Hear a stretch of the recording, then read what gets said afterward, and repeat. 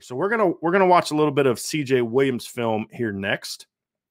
So when we look at CJ Williams, this film is going to be a little bit different because there's not Huddle doesn't have one junior highlight of him. They have several games, so we're going to show you some of those games. So I'm going to have to obviously minimize it and at different times. But CJ Williams is a very intriguing player that brings a lot of different skills to the table. You see him blocking right here. He's a tough physical kid. You're going to see him running a couple routes here. This is against Servite in Anaheim.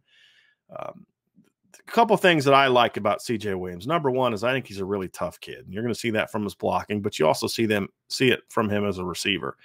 He's not a burner. You know, I watched him in a track meet the other day, did really well in a 4x400 relay.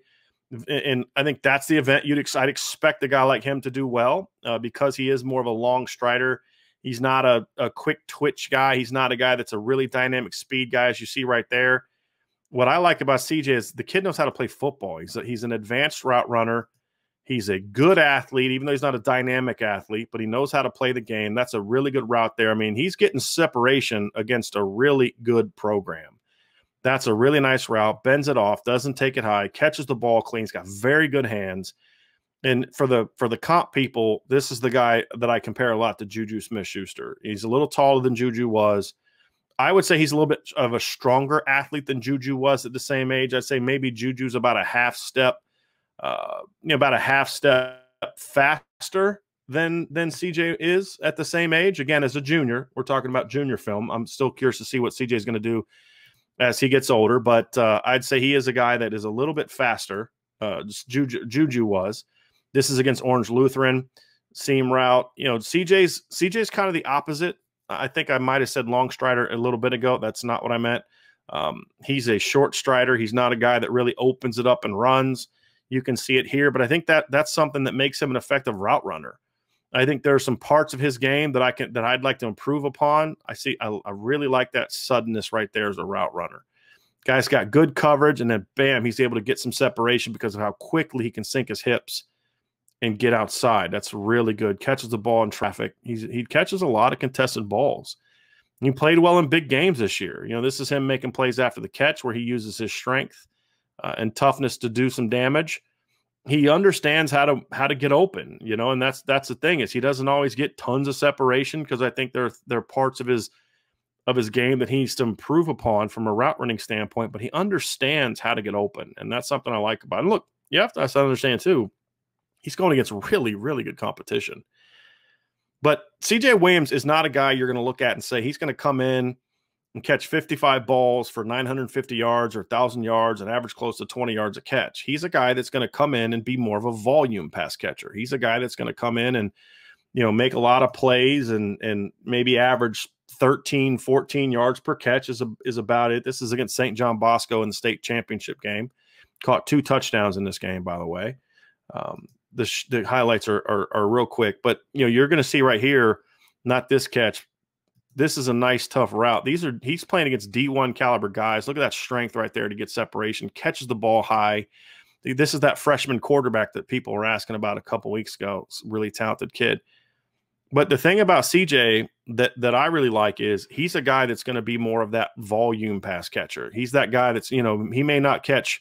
This is a great, great catch right here. This is a tremendous one-handed catch. And this isn't a big moment, right? Like, doesn't have separation. It's going against a 6'1" corner. Just great body control, really fluid hips, snaps around and just makes a tremendous, tremendous catch in a championship game against a team that's been a top 5 national program for years. This is another really good touchdown catch here. Really nice release. Gets a little separation at the end, but watch him track the ball. This is impressive.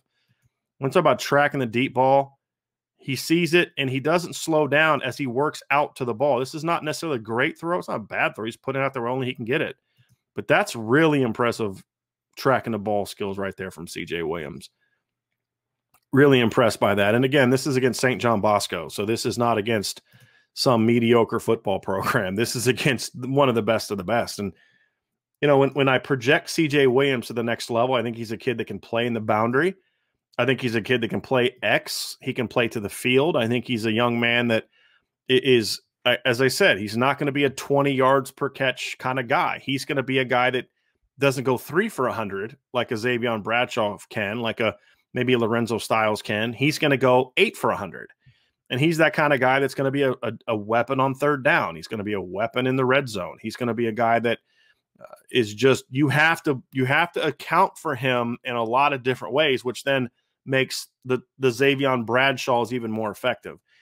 If there was a way for Notre Dame, and so before we move on to the next group, if there was a way for Notre Dame to get Xavier Bradshaw, Tobias Merriweather, and CJ Williams into this class, grand slam home run. Absolutely would love that class. I could see CJ as the X or the W. I could see Tobias playing the opposite of that, X or W, because I think he brings his route running ability and Tobias's ability to kind of work in space and work after the catch could fit into the X position as well.